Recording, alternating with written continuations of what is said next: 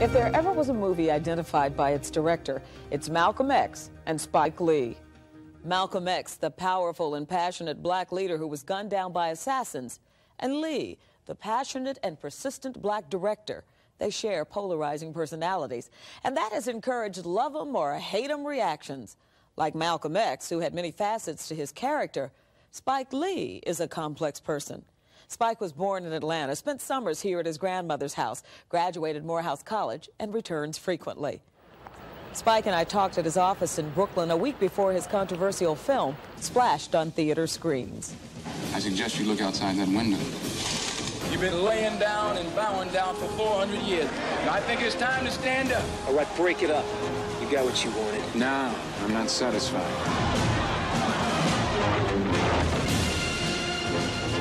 That's too much power for one man to have. He began as Malcolm Little and went from being a fast-moving hustler to an outspoken black Muslim to a reflective leader advocating black self-sufficiency and racial harmony. And it was the evolution of the man who changed his name to Malcolm X that appealed to Christian Shelton Jackson Lee. Why does this have to be a big hit for you? It's not just for me, it's just for African-American filmmakers, because you know, Monica, you know in this industry that there's not double standards, triple standards. And the same standards for African Americans are not applied or not applicable for everybody else. And Spike also knows the success of X now will determine his success in the future. You let me know, all right? You'll be the first to know. You let me know? Mm-hmm. You let me know? Yeah. You let me know? Sure. You let me know? Yeah. Good. I'll be a good guy, my man. You'll see, you'll see. Don't be Spike Lee made 5 movies before X. They dealt with issues that were about black people and for black people. Please, that's not going to stop me from being angry. My first film, real film, was $13,000. I had to end up having my grandmother give me a bulk of that. And then you fast forward 10 years to Malcolm X, where the budget is going to be $34 million. All right, let's go! Malcolm X is his biggest project ever. Spike was confident he could direct the epic, but from the beginning he argued the budget was too small. And when Spike ran out of money and faced a shutdown, he took a page from Malcolm's book and did for himself. He kicked in $2 million of his director's fee and asked for and received money from well-heeled black artists. For Spike, the parallel between his first film and his latest is obvious and telling. The parallel is, I guess, is that black folks got me through, you know, all the way. And for me,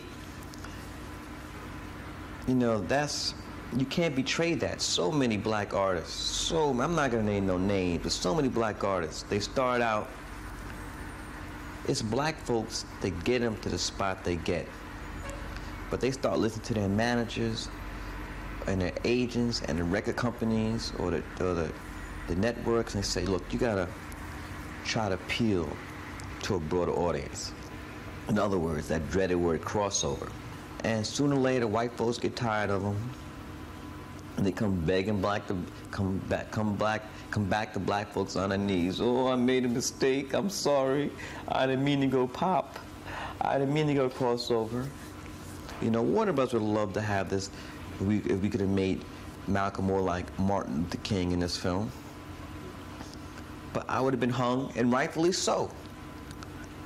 You know, we couldn't do that. Couldn't go out like that.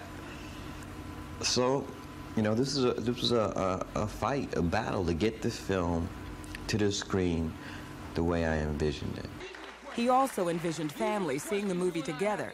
In fact, he created controversy when he suggested people take off from school and work to see Malcolm X. Spike finds the controversy ironic. When I was in 4th grade, for a class trip, I had to go see Gone with the Wind. And then had to write a report about it on the history of the Civil War based upon that movie. And I don't think that's a very accurate depiction of Reconstruction or how black folks were during the Civil War. Of his work, Spike says he wants to leave a black legacy, but he rejects the role of a black spokesman. This is something that I will not accept, I do not accept, and when I do say something, you know, I'm really speaking for myself. And I've never tried to represent I never tried to say I'm the representative of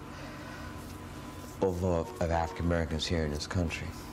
What gives you a good belly laugh? I have never seen this, or do you ever just emote? No, I laugh all the time. It just has to be something funny. You know,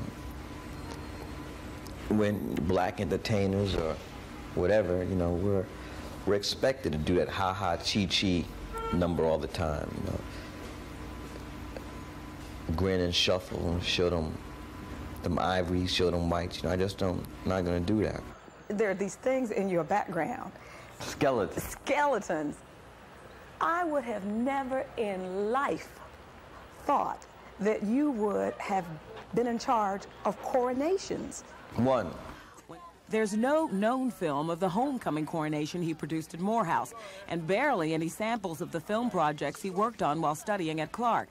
These few scenes, held by Dr. Herbert Eichelberger, the head of the Mass Media Arts Department, must have been found literally on Spike's cutting room floor. Green ooze dripping into the frozen grip of an anonymous body. Ooze flowing out of the purse of a mysterious woman in black. Those were the images of his college project called Slime. It ain't even real. You wish you had hair like this. Girl, you know you weren't even born with blue eyes. That's right. Blue contact lenses. They're just jealous. And he replayed college memories in the 1988 film School Daze. Production started at Morehouse College, but ended at Clark Atlanta University. School Daze tackled black racism and sexism. Former Morehouse administrators thought Spike's movie would make the college look bad, so they threw the School Daze crew off school property. But how did you mend the fences? And were you concerned when that happened? I was very concerned when we got kicked off Morehouse's campus because we needed a place to shoot. And we had all these locations. I mean, it wasn't just Morehouse. We were supposed to shoot at Spelman also, but we got the boot. So we finally just finished up at Clark and AU. But I guess the fences started to mend, you know, when the new regime came in, Dr. Leroy Keefe, and, you know, black schools always have to raise money.